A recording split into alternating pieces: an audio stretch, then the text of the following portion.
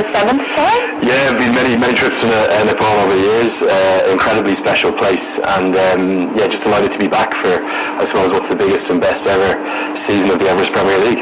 Right. So how has been the experience till now?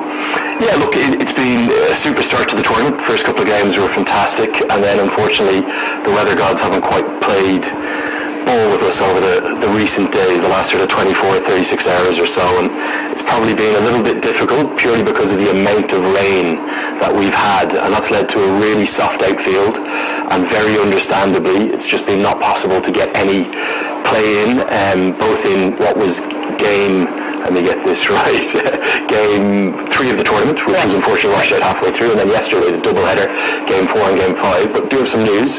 The EPL management have met with the 6 franchise owners, and they've decided that doubleheader yesterday will be refixed, and there's now going to be every effort made over the coming days to ensure that any further matches that might have to be abandoned will be refixed as much as is possible, you know. So every effort's going to be made to try and get cricket in throughout this biggest and best year of the Everest Premier League. Absolutely. The weather has not necessarily been on our favor. Hasn't been perfect. No, not at all. And this is very unusual for Nepal at this season. It should be bright and clear, and you should be, you know, seeing kites flying around and no rain actually. Well, we're getting a little bit of that. Like the morning yesterday was really, really beautiful. You know, we had the most stunning sun splitting the heavens. Right. The problem was the outfield, and that was due to the scale of rain the day before. It was really torrential rain.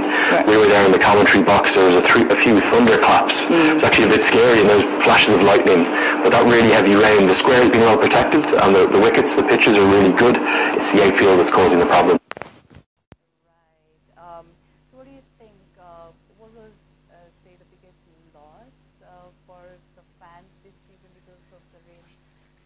We've heard a lot of fans complaining about it. They were really disappointed about Afridi not being able to bat, and I heard that he left Nepal yesterday. Yeah, right? so he flew out yesterday, but I think simply his presence here has been a massive boost, not just for the league, but for cricket here in Nepal. An icon of the game, one of the greats of the last 20 or 30 years, right up there with the superstars, the A.B. de Villiers, the Chris Gales, the Shahid Afridis, the Stones. So there's doubt getting somebody like him here to Nepal, who spoke so glowingly and so beautifully about what he thought of Nepali cricket, the potential for Nepali cricket and the future for the game here. He took a flight up to Mount Everest. I think he'll be back. We didn't get to see him bat, we got to see him bowl. We got to see him arms outstretched with a free celebration, but unfortunately didn't get to see him boot any sixes into the crowd. You've been here for the 7th time, you never know, you know. By USA, but they rounded out the series with the most brilliant performance. Dad Watmore's final game on what was Constitution Day for Nepal, a really special day. There was a cake cut before the game, the Nepali ambassador to Oman was there, and it seemed to just raise the spirits of the side. Karen KC bowled his best spell of the tournament, took 4 wickets in a player of the match performance, and then Ramachani did what he always does, which is, and what he was born to do, is what I said, takes wickets. He got 4 for Oman, top of the table, and only lost 2 games going into that game, bowled out for 121, and then Gyanendra Malla said, we're going to chase this in a hurry, and they got it done, won by 7 wickets. So a perfect finish to Dad Watmore's tenure. I just personally wish it had been a little bit longer, but we wish him well for the future. He's a great man. Thank you so much for summarizing the Oman tour for us. We saw the cake and all, and we were like, wow, that's really nice of them to be that thoughtful, you know. It sort of like lifted the spirits of Nepali fans over here as well. Yeah, it was a lovely touch. Yeah, it was, right? And the amazing thing was that even though we were in Muscat in Oman, it felt like a home game for Nepal. There was that many Nepal fans there. Right. It's going to be a T20 World Cup venue coming up, and they're building this beautiful 4,500 seater stadium. The stands are temporary, but the rest of the infrastructure is permanent. And one of those 1,000-seater grandstands was half full with Nepali fans coming in and cheering for their heroes. And it was a special day to be involved with. And I think Dad Watmore, he signed off in the perfect way, and I think that's no less than he deserved. He was brilliant whilst he was here. I believe he's moving on now to be head coach of Baroda in India. All right. Sorry. Let's talk about today's match, Kathmandu Kings 11 and versus Pokhara Rhinos. Once again, I think Vinod Bhandari as a young captain really needs to gear up for this match. If he really needs to come back stronger from the last shaky start. How do you think he's going to change the team's equation, or how is he going to mobilize the players today? Yeah, so it's bounce back ability that he's got to find out of his side, and he's got enough experience. He's kind of probably in the middle stages of his career now, the wicket-keeper batsman. He was up the order, but he was castled by the young left-arm seamer bowled around his legs. I think he'll need to lead from the front a bit better, particularly with the bat. And if you look at the fans there, they are waiting very patiently indeed, because right now the toss is delayed. But yeah, look, they've got some good players on their side. Sushan Bari, I've always liked as a left-arm spinner. Kesrick Williams, the fans are all going to be dying to see. And you can see Kathmandu Kings, they're waiting patiently there. Ryan Burrell shaking hands with the umpires. Hope that's not shaking hands in terms of a possible postponement of today's game. I think they'll be certainly waiting around for a little while. But yeah, the fans coming in. I took a bit of a walk yesterday up into the famous banks of the TU International Cricket Ground just as the shower came down, just to go and, I suppose, give the fans a little bit of something, a bit of joy for the day. And it was just lovely to meet them all, walking along the grass banks. But even the banks themselves in the stadium, quite muddy. There's been so much rain. But the Nepali fans, there's no one else quite like them in the world. Rain, hail or shine, win or lose, they'll be there to watch their cricket. They love it so much. Yeah. And I think the reason, in fact, I think the Nepali fans have also majorly contributed to the fact that the international leagues are so keen on having Nepali players as well, because of the fan following and because of the craze that we have in Nepal. Yeah, I think that's one part of it, but also the skill of the Nepali players. Their bowlers in particular. You think of Sandeep Lamachani, who's globe-trotted around the world, Karan KC and Sampal Kami. Paris Kadku is now retired, of course. He has played over in some leagues as well. There's just such a fanatical following for the game here, but it's definitely matched on the pitch. I think over the years, the Nepali batting has probably been its weaker suit, and really sad to not see Dipender Singh Airi able to play in this tournament. That ankle injury, which he sustained there in Oman. But the likes of young Kushal Malla, he's going to need to find a way to bounce back to form. But that's Rahimullah Gurbaz there on your screen now. He is a really serious striker of the ball, not just here at the Everest Premier League, but wait till you see him at the T20 World Cup as well. But that's not a bad camera angle. That you can just see the scale of rain. That is the Kings squad on your screen there. 4 overseas players. So Afridi has gone back to do some work for the Shahid Afridi Foundation, and Janet Prakash will come into the side. The big star of the making in this side from a Nepali perspective, Gulshan Jha made his ODI debut there, and the ball has come from nowhere. That Watmore, he's happy to pick someone. You can see maybe a little bit of a chat with Gulshan, just as we speak about there on our screens in front of us. But Gulshan Jha, all-round cricketer, bowls, bats, really bowls a good pace as well. Probably we can head towards the ground again to watch that interview. Is it possible? देख लिया, चयनकर्ताओं ने आपका चयन हुआ और USA के विरुद्ध में याद है आपका डेब्यू हुआ था, तो कैसा लगा, वो अनुभव कैसा था, वो सफर बताइए थोड़ा उसके बारे में। बहुत अपने देश को रिप्रेजेंट करना बहुत ही बड़ा बात है, वो बहुत अच्छा लग रहा था उस समय जब हम डेब्यू किए। बहुत सपोर्ट मिला टीम के साथ, सर के साथ, कोच सर के साथ। बहुत बड़े। और वो जो डेब्यू मुकाबला था, जो पहला मुकाबला आपने खेला यूएसए के विरुद्ध, वो अनुभव कैसा था?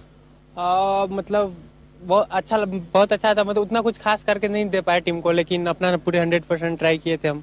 लेकिन सब अच्छा बोले कि अच्छा किया आपने और आगे अच्छा ऐसे ही करते रहना। और वो नेशनल टीम में अपने आप में आना बहुत बड़ी चीज है। आप इतनी तेज गति से गेंदबाजी करते हैं, आपका रोल मॉडल कौन है? अगर अंतर्राष्ट्रीय क्रिकेट की बात करें, कौन सा ऐसा गेंदबाज है जिसके तरह आप गेंदबाजी करना चाहते हैं? जी, पैट कमिंस, ऑस्ट्रेलिया का पैट कमिंस फास्ट बॉलर, हमको बहुत अच्छा लगता है। उनको बहुत फॉलो करते, देखते हैं उनको हम कैसे बॉल करते हैं, कुछ वही।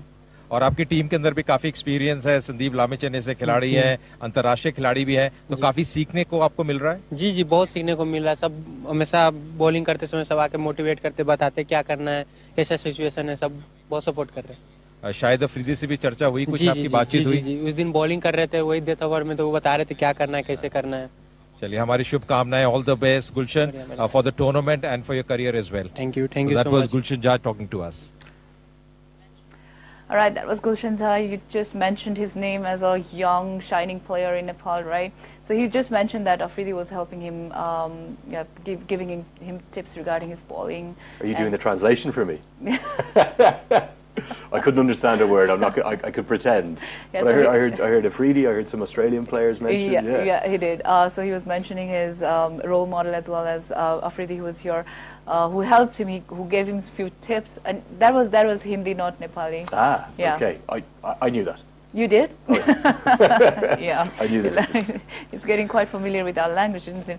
All right. So, what do you think? How important it is for foreign players to come to leagues like this and exchange not just like techniques but culture, and how does it help them grow as local players? Yeah, look, it's what these franchise leagues are all about around the world, and it's also, I think, really what adds so much to the Everest Premier League. You talk about the likes of a young Gulshan Jah, who 18 months ago, 24 months ago, didn't even own his own pair of bowling boots, and now he's been given the chance to take the pitch with Shahid Afridi. Like, that is quite literally the stuff of dreams for young Nepali cricketers.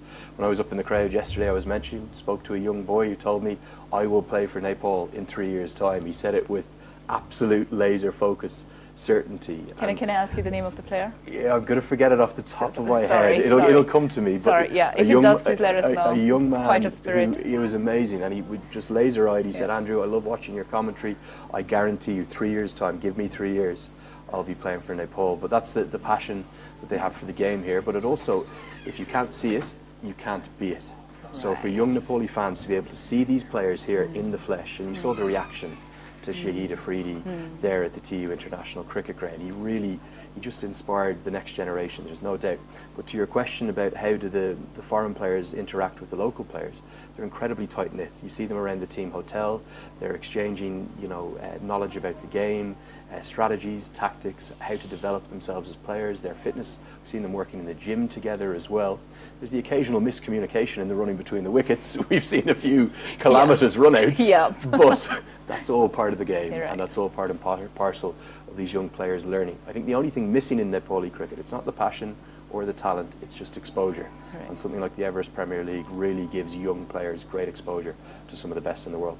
Absolutely beautiful. Wrapped it up by saying, if you cannot see it, you cannot be it. How true that is going to prove to our team. So vital for a league like Everest Premier League.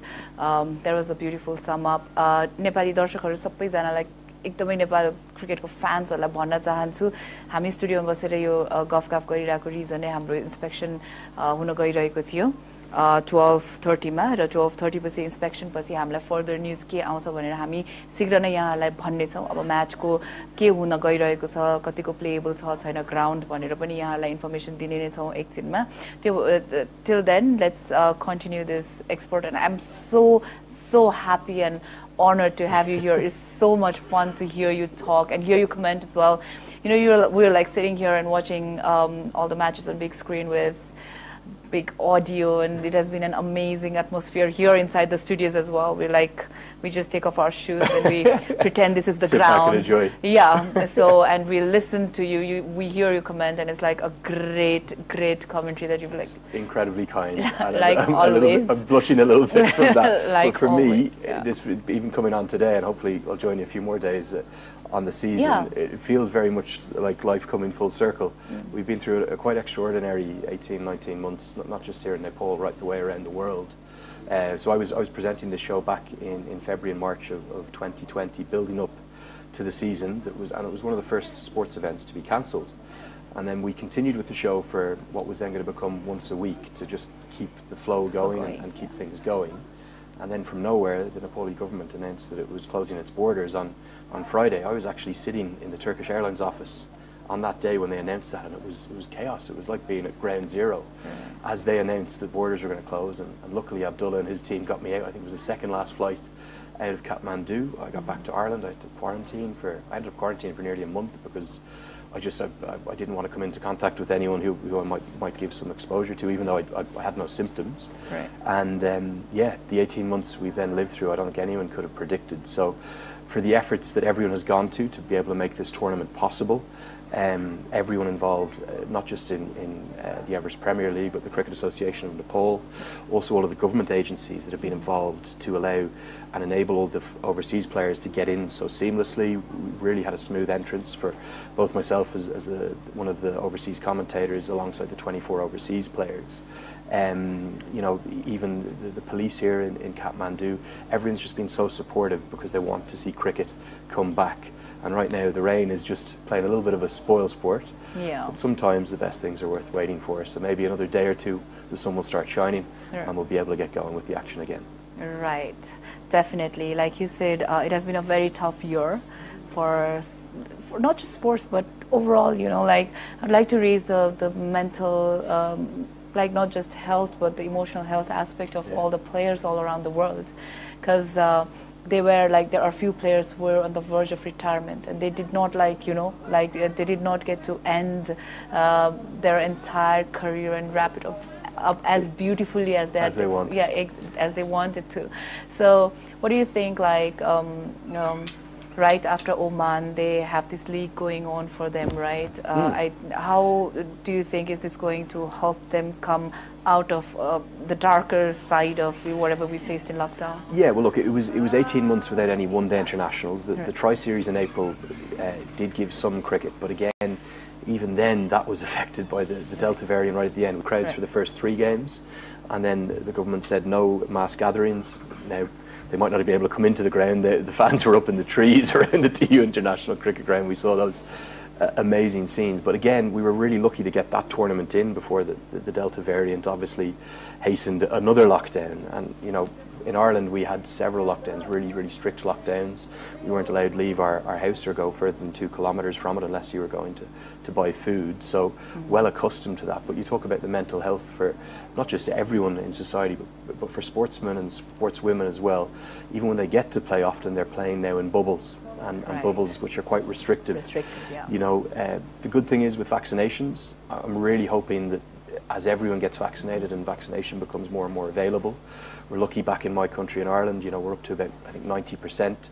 The numbers continue to grow here in Nepal, which is really important, because without those vaccinations, I don't see a way back to kind of normal life and normal sport.